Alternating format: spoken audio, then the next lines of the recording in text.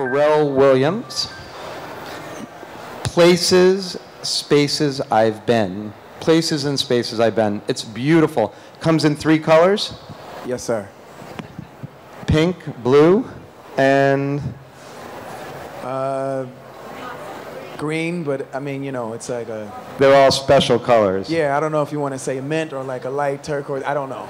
All right. I mean, this is the art world, so we have to be specific about those things. And just... It's definitely of the Church family. I know that.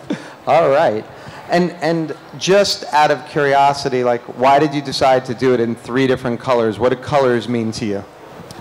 I think it was more of a function of just, I've always been into colorways, and I think I just wanted to offer people, you know, a choice. And the funny thing is, out of giving them a choice, it made most people sort of want to have, we found that most people wanted to collect them all.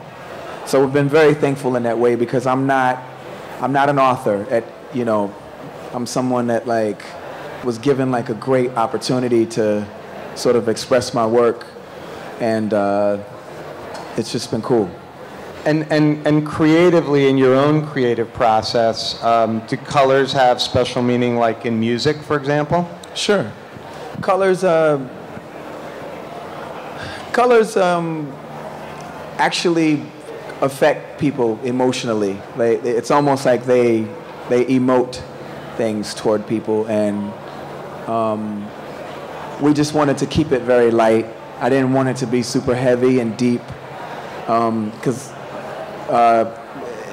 in the music industry, when they do books, they tend to like really go really deep, and I don't know that it's time for that in the ether right now. I think it's time for people to feel better and to be, you know, enlightened and be happy. And so we try to just sort of keep it bright and lifting, if that makes any sense.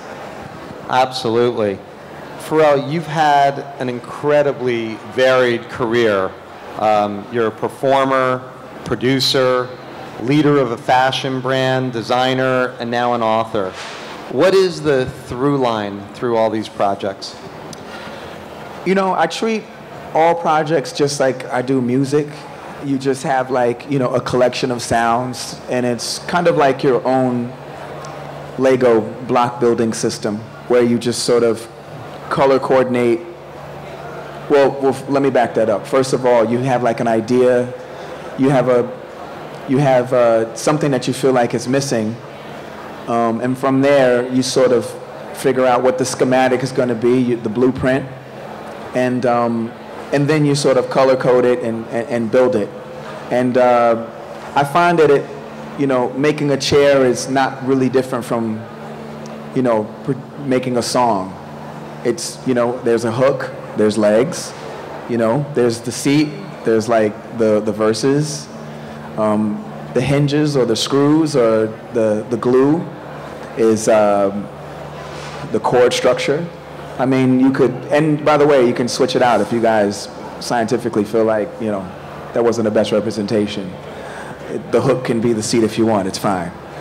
Well, now I know why I can't make a chair. I think you do a great job. But I guess what you're saying is that for you it's all the same creative process, and you're just expressing yourselves through different means and mediums. Totally, across different platforms, for sure. And by the way, outside of music, and I collaborate in music too, but outside of music, what I really love to do is collaborate with people who have, you know, who are far much more learned than I am in those fields, because I want to learn. So the key is to not collaborate with someone that, well, the key is to collaborate with someone that I can learn from. That, you know, it's kind of like it's like going to university, but you're being paid for it. Which is what I always tell kids, like, you know, if you want to be happy, find something that you love to do, that you do for free.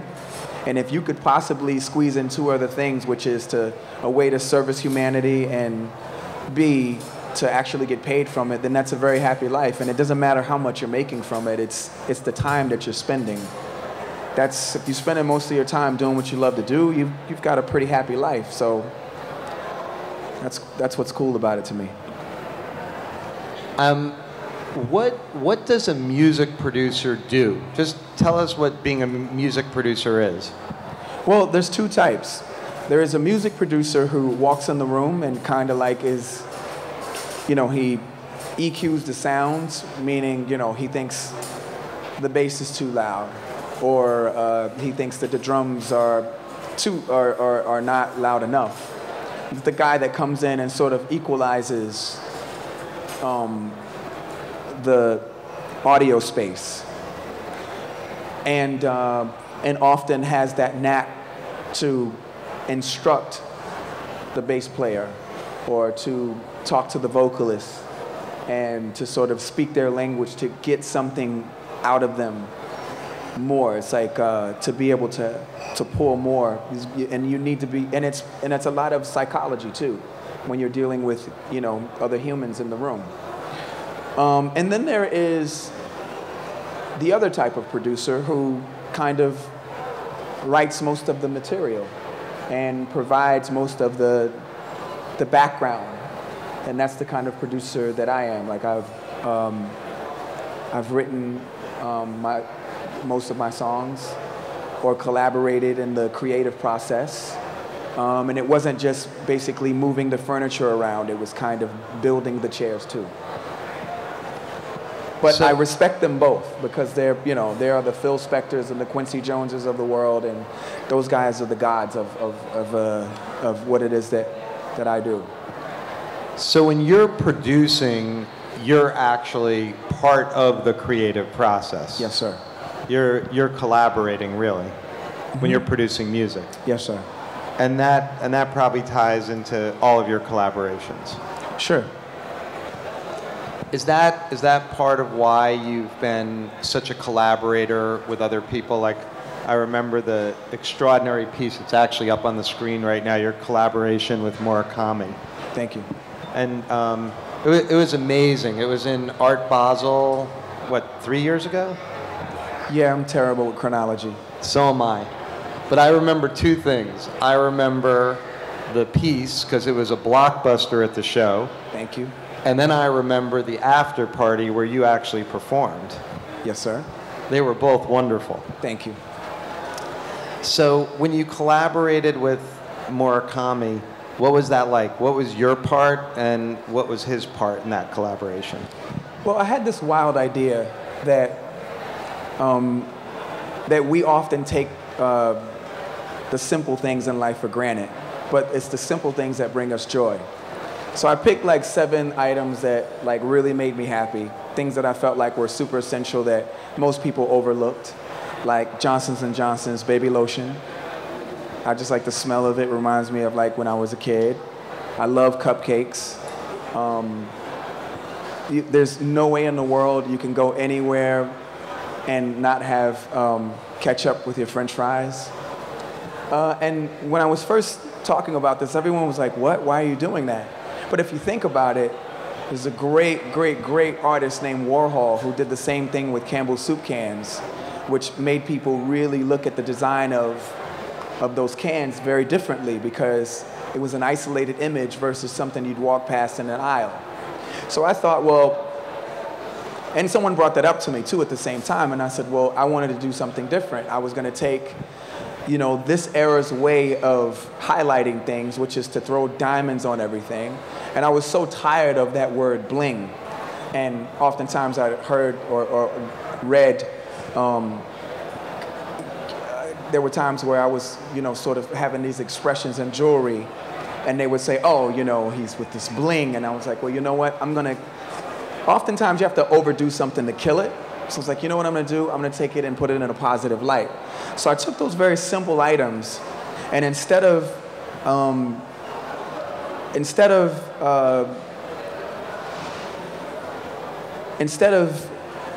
a necklace, I thought, you know what? We're going to redo a miniature Pepsi can with enamel and white gold and white diamonds, and I think that was only white diamonds on that one. But the whole key was to have it done in, precious metal and precious stones. And my bet was that people would react to it differently. And so then when we made the items, everyone was like, wow, pink diamonds for the Johnson & Johnson's baby lotion. Like, they completely treated the whole entire thing, and it was such a joke because that was the art piece. The art piece was the reaction to the people. That was my thing. That was what I wanted out of it. And so the only guy that really got it, because everyone was like, oh my God, where are you going to sell this at Christie's? And I'm like, I totally don't get it.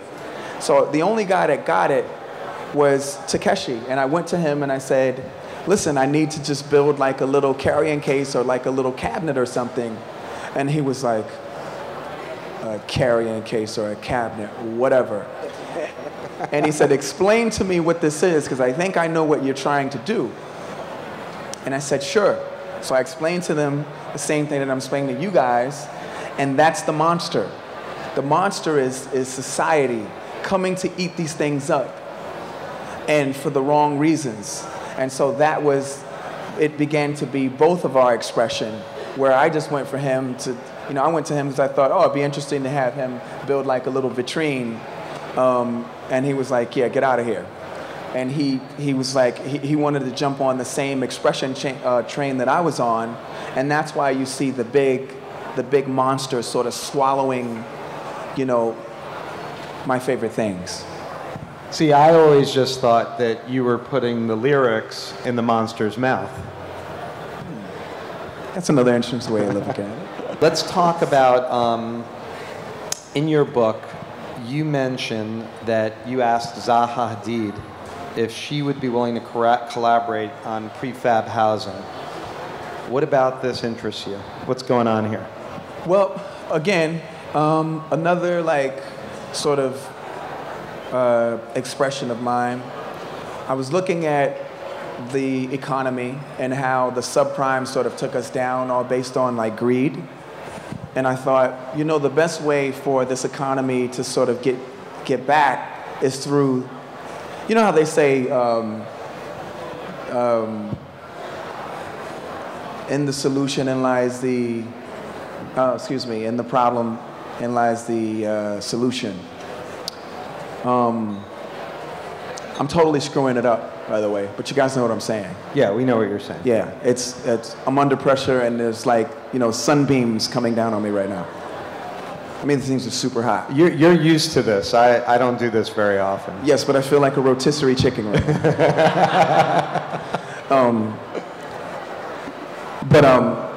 Whoa. So, yeah, it was pretty loud. So I thought, you know what? Prefab housing. There's Prouvé, who's like super genius guy.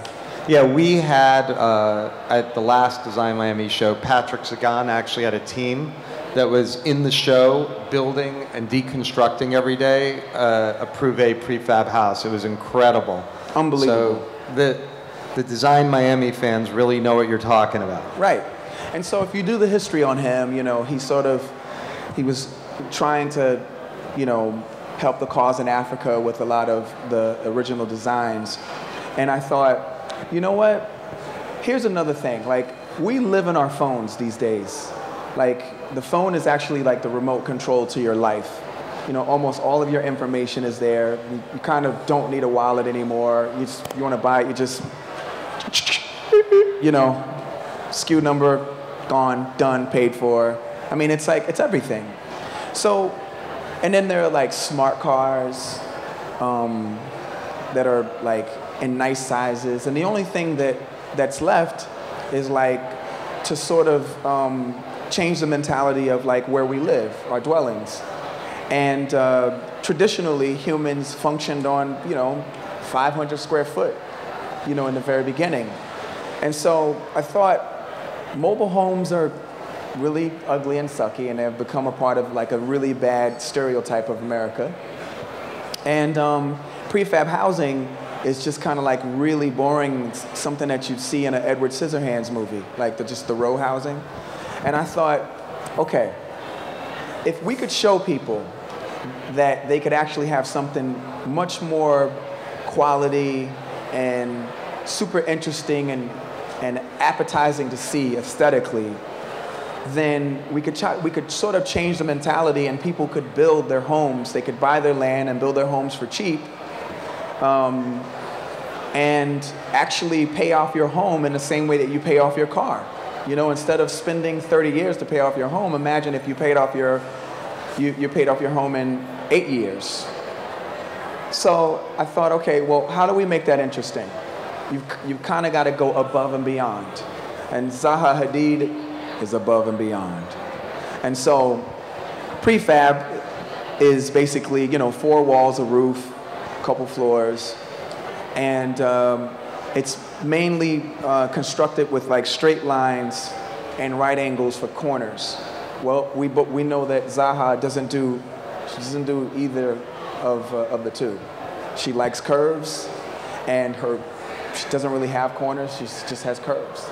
So I thought, for 2 reasons, she'd be great. One, she's never done a prefab, and number 2, her focus and her way of expressing the energy and the flow of where someone dwells or where someone's going to work, their workspace, is completely different than what a prefab would ever be. So I thought it was like a good challenge for her, which, you know, in her sleep she could do it. And that was the reason why I approached her, and I asked her, and she thought it was a great idea, and she said sure. And then I came to you, and you know, you're always amazing with these things because you dream big and you know the right people to sort of get these great things done. So it's been a blast. I'll tell you, it occurs to me, whether it's music or art or design, you have an incredible ability to pick collaborators. Do you see yourself as a teacher or a student? 100% a student. I think every day that you're not learning, you're wasting your time. What's a kidult? A kidult is someone who is a human being. I know we're all human beings, but you know, the term human being in these days have such insignificance attached to it, and there's not enough awe to go along with like this gift of time and the present that we have. And there's a reason why they call it the present, because it's a gift. You know, there's not enough awe that goes along with the term human being. But a kidult is someone who, like, no matter how old you are, you're still a kid at heart. And no matter how young you are, you still have the ability to function like an adult. And so it's sort of like this ageless mentality where you're just aiming to learn every moment of the day, even if it's something emotional from your partner, or it's just a random book, or it's just like an interesting random fact, like Rick James came from Buffalo, New York. I don't know. But there's always time. Right. There's always time to learn something, you know, like, and that's what I like to spend my time doing. Now, I know that you went around the show and picked out some of your favorite pieces, and I want to talk about them. But before we talk about your favorite pieces, sure, I want to talk about one of my favorite pieces that's been in Design Miami. Please. And that's the chair that's up on the screen right now. Who designed that? Oh. I worked with these super genius. It's Pharrell's chair, just in case. I worked with this team called Demo and Perez out of Paris, and they make they do some of the finest leather work you've ever seen, ever. They do everything from, we did a leather cladded bike for Brooklyn Machine Works. It's pretty expensive, but I mean, it's all based on the fact that the entire thing is cladded in leather and it's seemingly seamless. On up to, you know, doing the upholstery and like the Hermes jet. These guys are like unbelievable, and I still can't believe to this day that Emmanuel Periton was able to talk them into doing anything with me, because I'm just a musician. And so I had the idea of, you know, here in America, we have these perspective sayings, like, well, sitting from where you're sitting, what's your view? You know, it's all about perspective. Or I like to know what it's like to be in her shoes. You know, that's all a matter of perspective. So I tried to take the phrase and realize it into, sort of manifest it into a physical expression. And so the seat is like where you're sitting, quote unquote, and the men's feet in the back, women's feet in the front. It's kind of like what it was like to be in love. So that was the perspective. Now, depending on the angle that you're looking at the chair, there are other people who have other interpretations of it. Can't say that I don't disagree or I don't subscribe to that mentality as well. Well, I have to say, I mean, just in the way of disclosure, because we're at a big audience and everyone's listening, and I'm talking about this chair, and I really love this chair. In fact, I have one in my collection. And if you come see the collection at DACRA, right at the entrance is one. I actually even like it better than these because mine's in red, and it looks super cool. Thank you. So let's talk about some of the stuff at the show. I know you picked out some works by designers here, and it doesn't seem that you have any problem with things that are bold. In fact, the commonality that I saw in all of your favorite objects at the show was their bold use of color. And obviously, color is a big part of the way you design. Do you actually have a favorite palette? That changes. But I think I think you're well advised to sort of find one that you're comfortable with, like Wes Anderson. If you look at all of his films, they all have like a consistent thread of a, early 70s color palette. I think, but that could be why I just love all his movies. They just feel like great old Kodak commercials. But I don't, because in my world, things become trendy, and when things are cool, it just becomes like super overdone. And so you find yourself, one year I could be all about like turquoise, and then the very next year it could just be all about like dirt and earth tones.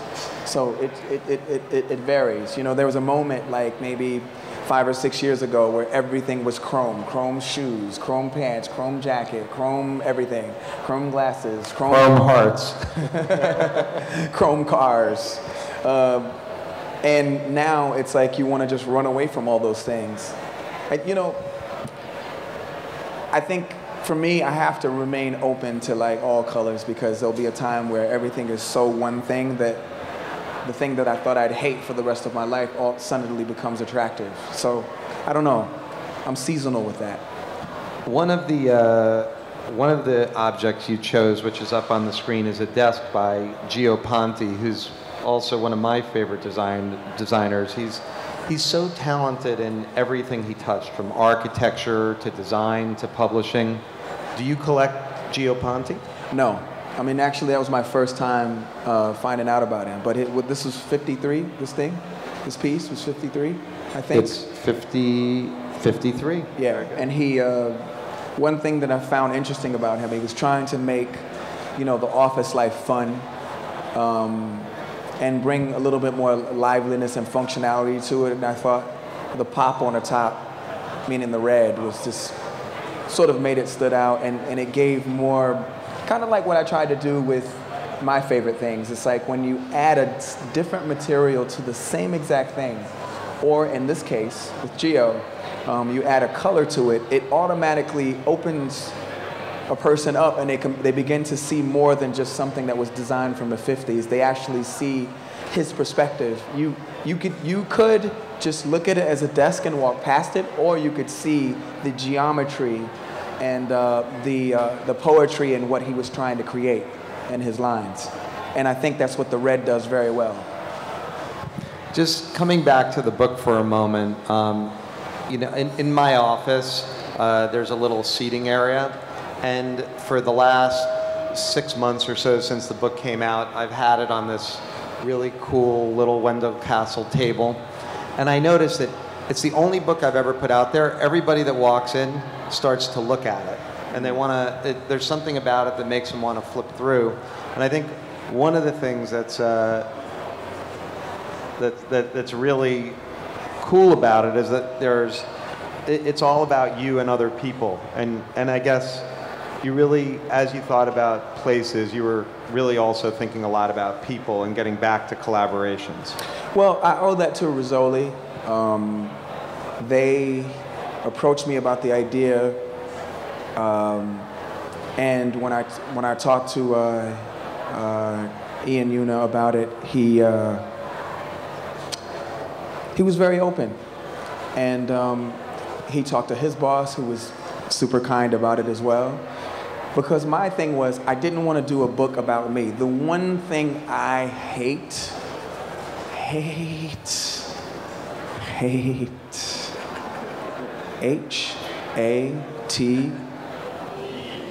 hate, is interviews.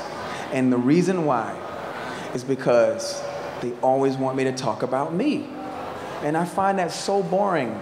And it's just, after you've done it, I don't know if any of you guys do a lot of interviews, but like you get tired of saying the same thing over and over again, especially when it starts to feel like the person's basically Googled you and the first page is what all the questions are based on. As, you know. I hope you don't feel like I'm interviewing you today. No. Oh, okay, thank God. No. This is a conversation, and this is what I prefer because it's like it breathes. You know, I think a conversation is a two-way street. There, they're just sort of, you know, spewing out questions that I know the answers to. Yes, 73, yes, I met Chad when I was 12, yes, you know, that type of thing. But they allowed me to express myself in this way.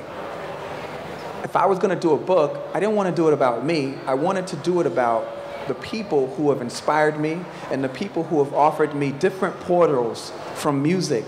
Like music absolutely is the fulcrum point of everything that I am and where I come from.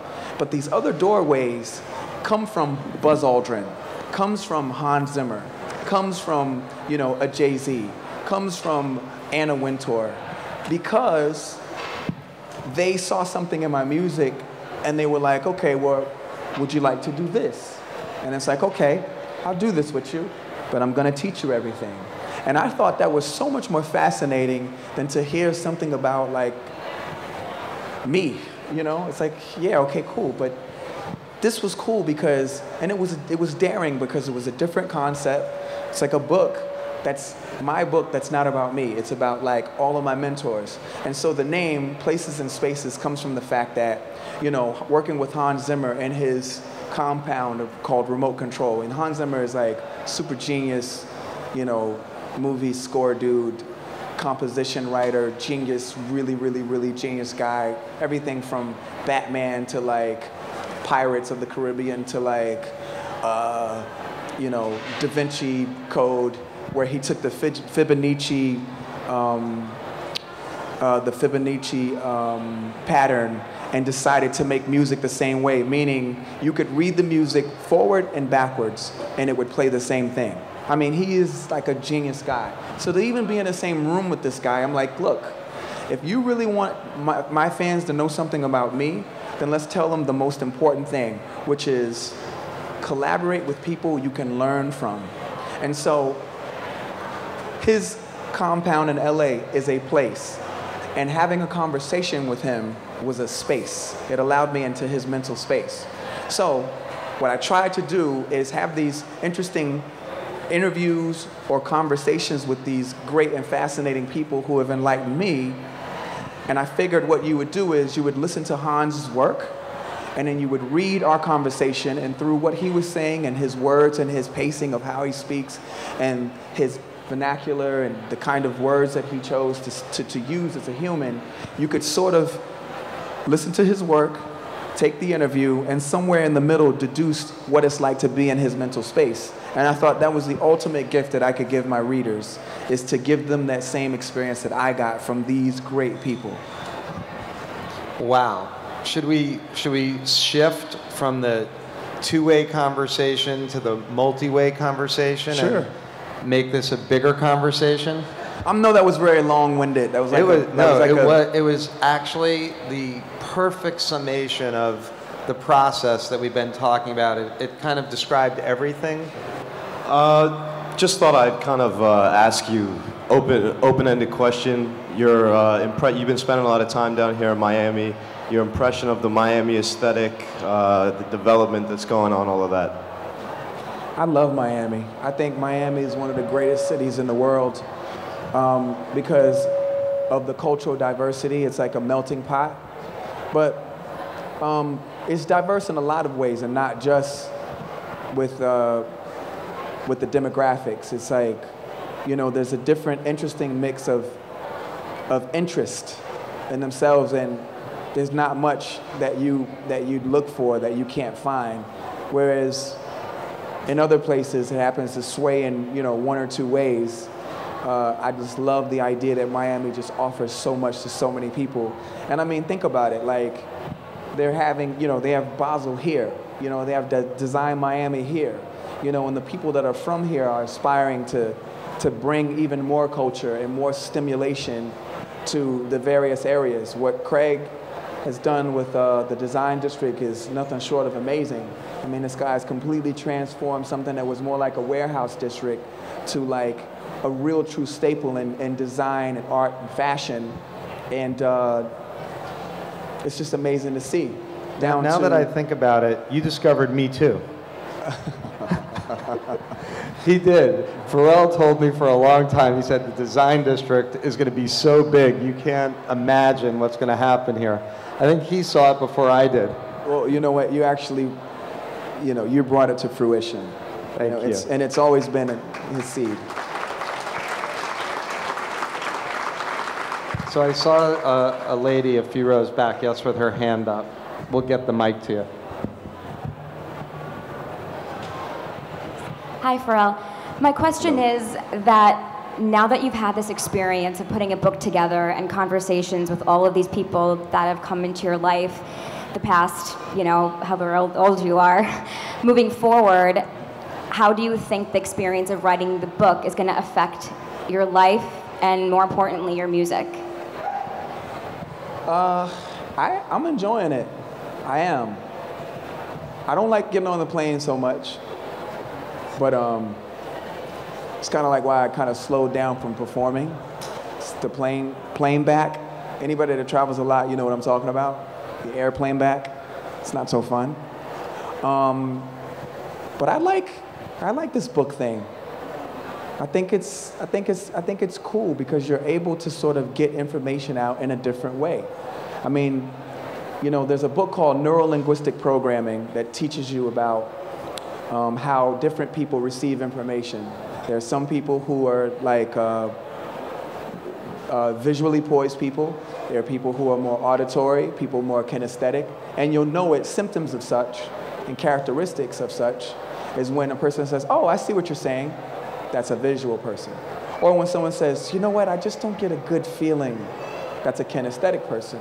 Or someone says, yeah, you know, it doesn't really ring a bell. They just naturally associate to those submodalities. And I'm finding that there are people who are more, like, there are other people who enjoy my music, but they're much more avid readers.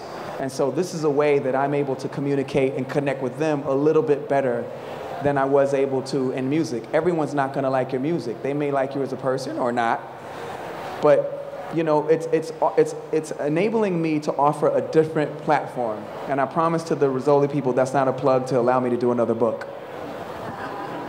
But it kinda is.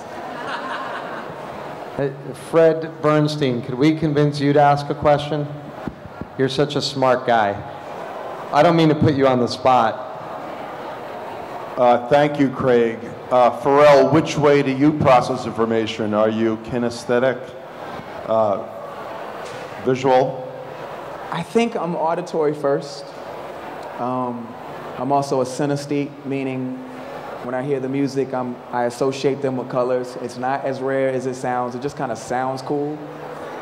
Synesthete is a noun tense of the word synesthesia. You know, one who has who associates different senses in the same way. So I think I'm an auditory learner, but at the same time, I'm also a visual person, and then I kind of feel music too. Like when I hear it, there are certain chords that kind of make you emotional. Mm-hmm. And that's not rare. Like there's a reason why the blues are called the blues.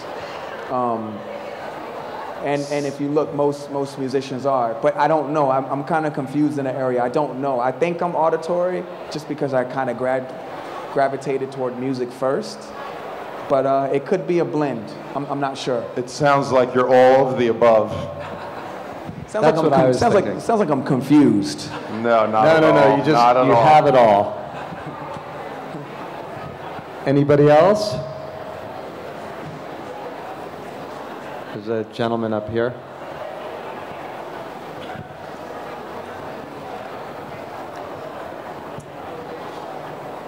So you said that you try to, in your work and in your life, you try to stay ahead of being way too trendy. So is there, are there any constants in your life or your work, or is that even important? Is there? Like, are there any constants? Is there anything that, you know, is just throughout all your work? Is there, constant? Yeah. Like a thread? Yeah.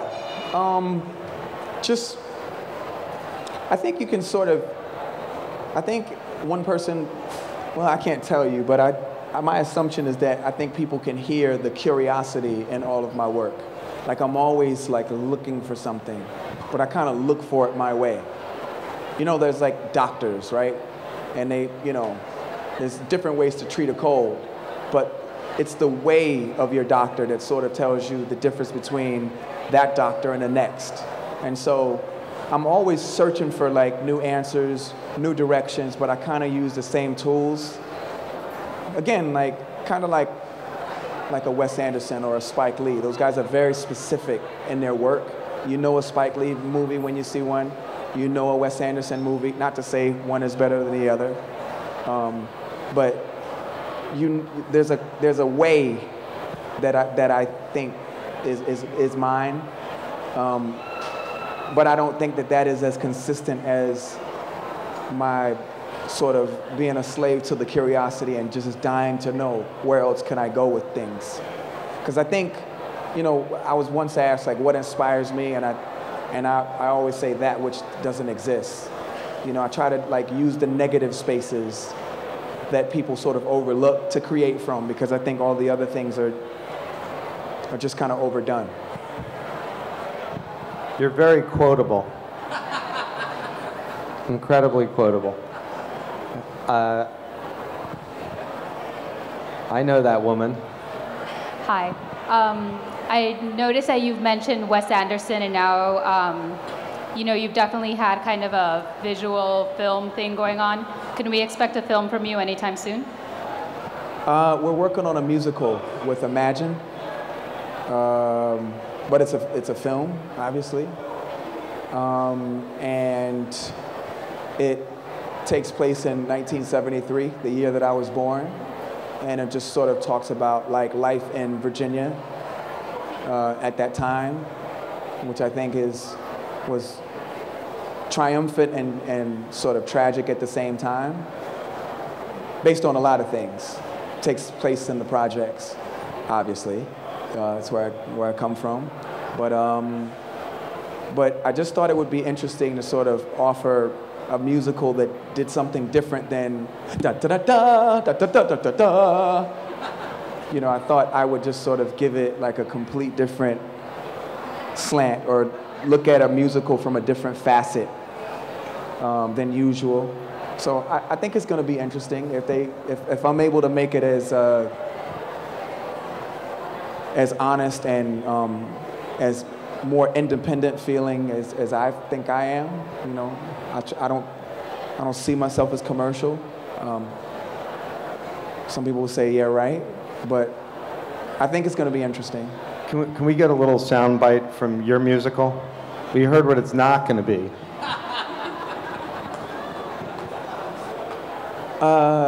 Next question.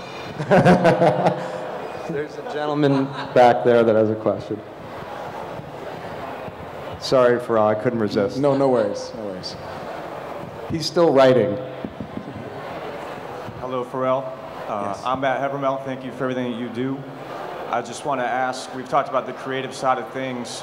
I'm more curious about, you know, when you're not being creative, how do you know, daily, how are you keeping track of your different business interests and then, you know, the production to the close, and, you know, how do you balance the two? And every day, is there a certain schedule, like I have to check in with these people to make sure that everything's taken care of, or you keeping your business things close to home, or how do you, I guess, to finding people to trust to run those other things to make sure you're taking care of everything? Oh man, it's super simple. No social life. Right.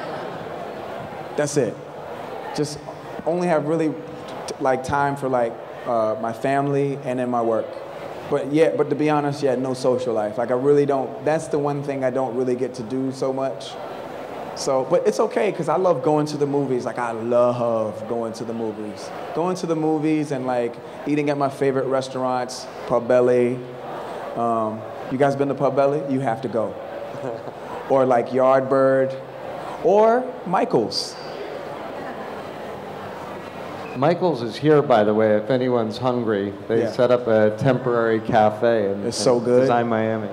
It's so good. But yeah, that's it. I mean, and as much as I tried to make it sound simple, it's a thing.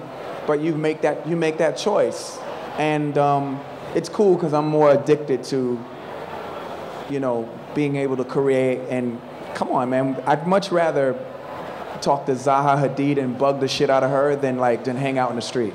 So I have to admit it's true. I don't think I ever see you, whether it's in the day or at night, where you aren't going and coming from work. Right. You come from work to wherever we're meeting, and then you go back to work. Yes, sir. You put in a lot of hours, mainly in the studio? Yeah, mainly the studio. And then there's all the fashion stuff, and that keeps me busy. And then I spend a significant amount of time at home with my family as well. Looks like you spend a lot of time shopping also. That's not an easy outfit. Well, this is Beeline from BBC by Mark McNary. We're lucky enough to work with him. So that's one of the luxuries. You get to make what you want to wear. It saves time. Yeah, it saves time. You don't have to shop? No, not much. But then I don't love a lot of brands either. There's only 4 or 5 brands that I love. So. I think the gentleman over here. But by the way, let me just clarify something. We're joking up here, but I'm not, I know how blessed I am. Please don't think that I'm oh yeah, I just make what I want. No, I'm a super lucky guy. And I'm lucky in the sense that I was at the right place at the right time to be around super smart people who have been gracious enough to collaborate with me, like a Mark McNary, or Billionaire Boys Club, my brand, and all the people that work with me, Rizzoli, all of my partnerships, I've been extremely lucky and blessed. So we're joking up here, but I'm not that guy. I know how lucky and blessed I am. I mean, you guys don't even have to be sitting out there listening to us up here. I know that. So that's important for me to stress to you all. I don't want anyone to get the wrong impression. I know how, and you have no idea how thankful I am. So let's take one more question, and then we'll. Hey, I'm Drake. I would like to know, because I shop for your clothing line, BBC, and I would like to know why certain things. Speak louder into the mic. I would like to know, why certain things that's not on your website that you wear, because, I always shop on there, too.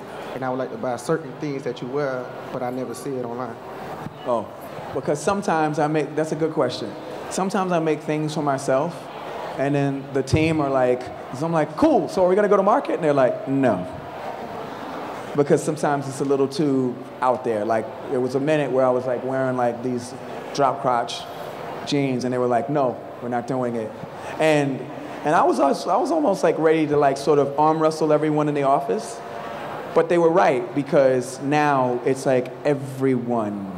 I don't know if you saw the AMAs, but it was kind of the Hammer Time show, everyone. And so, of course I retired them, because once I saw that, it was just kind of I'm watching the AMAs, and I had all those shorts in the fireplace, yep, goodbye.